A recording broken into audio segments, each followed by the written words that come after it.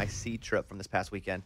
We were shooting an episode of Breaking Bobby Bones. We only have one left, by the way, this weekend. Then I'm done with the whole season. Crazy. 16 episodes done. And I am physically, tired.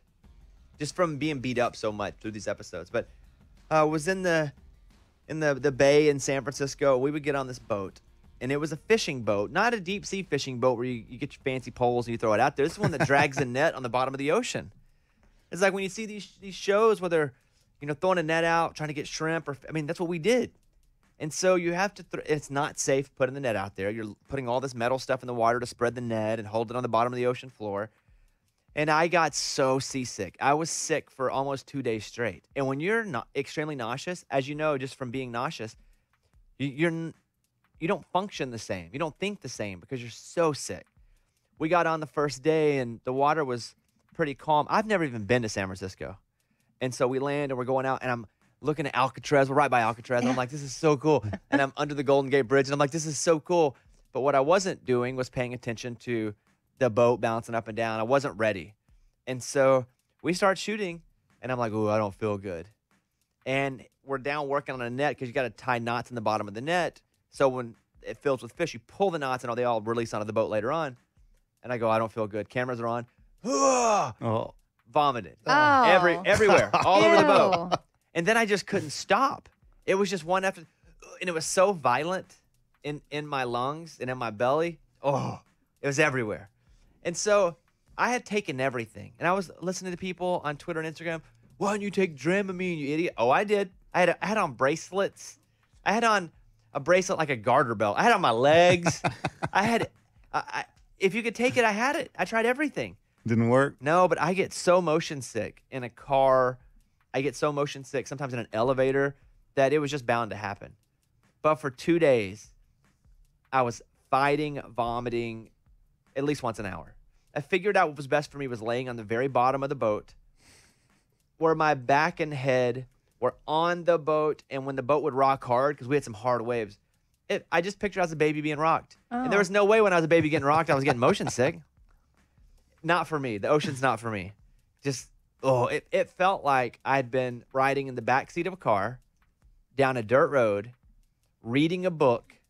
Oh, yeah. For 3 hours. It was bad news. That sounds awful. It was bad news. Oh. But it was still extremely cool because I grew up fishing a lot, but I'd never done anything like this. A little different, huh? Yeah, and you pull the net up and the net is raised up over the boat. You pull it and it all drops into the back of the boat. And it's a ton of jellyfish. It's a ton of stingrays. It's a ton of crab. And we take everything that we weren't supposed to catch, which was the halibut, and throw it back over the boat or push it back through the side because there's a hole for that to happen. And then we keep all the halibut. And the goal was to catch in one day 500 pounds. And? I'm not going to tell you here. You have to watch the show. That's the whole purpose of the show. I don't know what order it's going to run, but the guy that was the fisherman that I was with, just a fantastic guy, lives in his boat basically. His family lives 4 hours away. He goes home like once a month for 3 days and is back on the boat. Oh, man. It's a hard life. So I take it these men that work out there, they just don't get seasick? Well, he said he did for the first years of his life because his dad was a fisherman, his grandfather was a fisherman, but he doesn't anymore.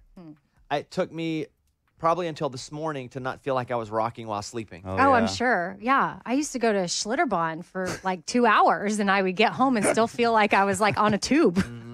So I can imagine 2 days. It was brutal, but it was, now that it's over, it was awesome. Because when am I going to get to do stuff like that? Dangerous. There were even some real dangerous moments for me being out there because you can easily go over those swells, which are, those are waves. Because I would be like, look at the wave. It's called a swell when you're on the ocean. They were 30 and 40 feet high coming at us. And it was not a massive boat we were on. It was just a fishing boat, like one big enough to hold a net. But if you go to my Instagram, you can see the boat. And I posted a picture over the weekend. And I just wanted to be home. Wanted to be back on land. And I was like, I miss my woman, my dogs, and Sonic. And also Eddie. A little honorable mention. I appreciate that. Yeah, you're welcome.